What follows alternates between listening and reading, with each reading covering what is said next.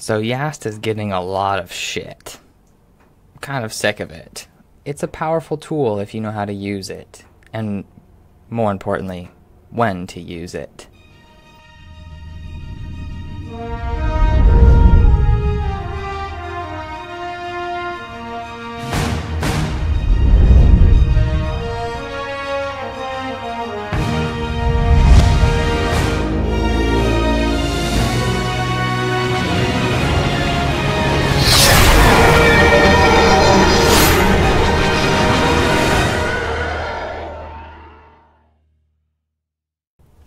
First off, we've got our software repositories. This is wonderful. Please don't remove this tool.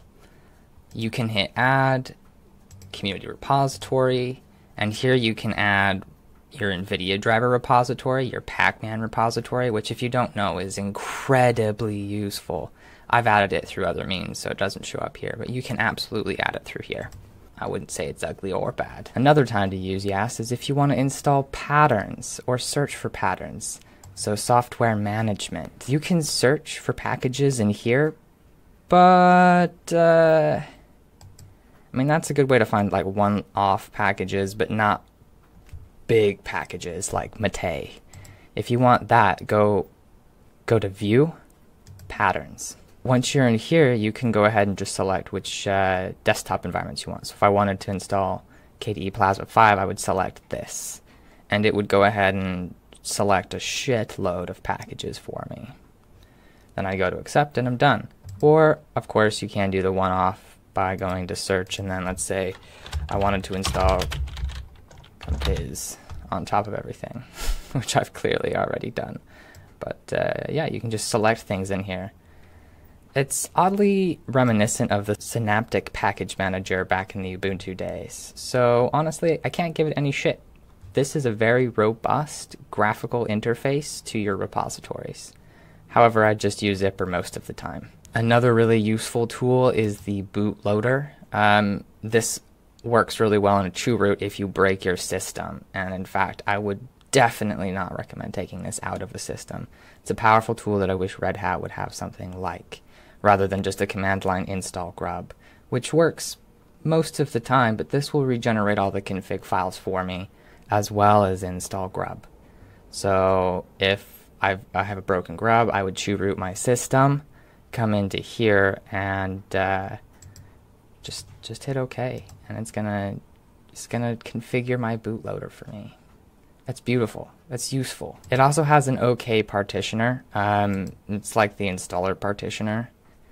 It'll get the job done, but gparted's better.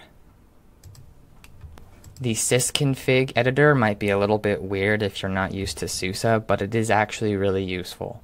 So Yast sysconfig, this is where you can change things like your display manager, your window manager.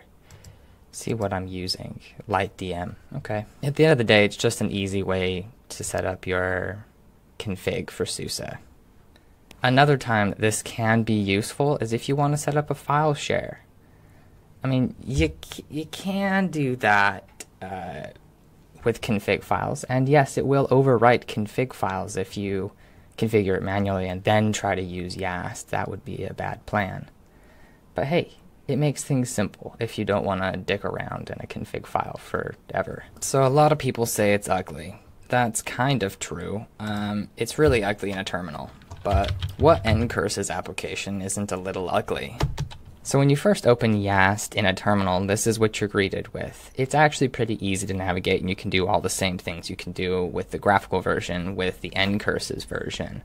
So arrow keys to navigate, tab to switch between areas, shift tab to go the opposite direction to any area. So this goes backward, shift tab goes backwards, tab goes forwards, backwards, forwards. And it all just loops around. So tab to the area you want, then select down to whatever. Let's say I want to do some software management. I go to software management, software management. All right, from here, if I wanted to go to patterns, I would hit shift tab, and that takes me to the filter. down arrow lets me select in this menu, and I just simply arrow up to patterns, enter, and then I select whatever I want. If I wanted to install Enlightenment, I could. I just hit enter on that, and then I could hit tab a bunch of times all the way to accept and hit enter. That's valid. But notice that some of the menu items have a yellow letter, like this one, and this one, and this one. If you hold down the Alt key and then press whatever key is in yellow, it will trigger that. So Alt A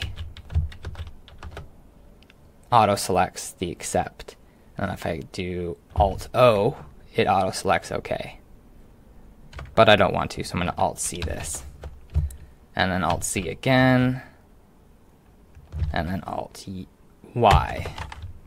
So as you can see, it's actually pretty intuitive and easy once you know what you're doing. When not to use Yast? Well, honestly, Yast will get in the way more often than not if you're just installing simple things. So if you can get away with just using zipper on the command line, you should. If you really want to probe around your repositories, or if you want to add a community repository or install an application that's part of a larger package group, then Yast is definitely the thing you're going to want to use. And if you're on Red Hat, have fun. Thanks for watching.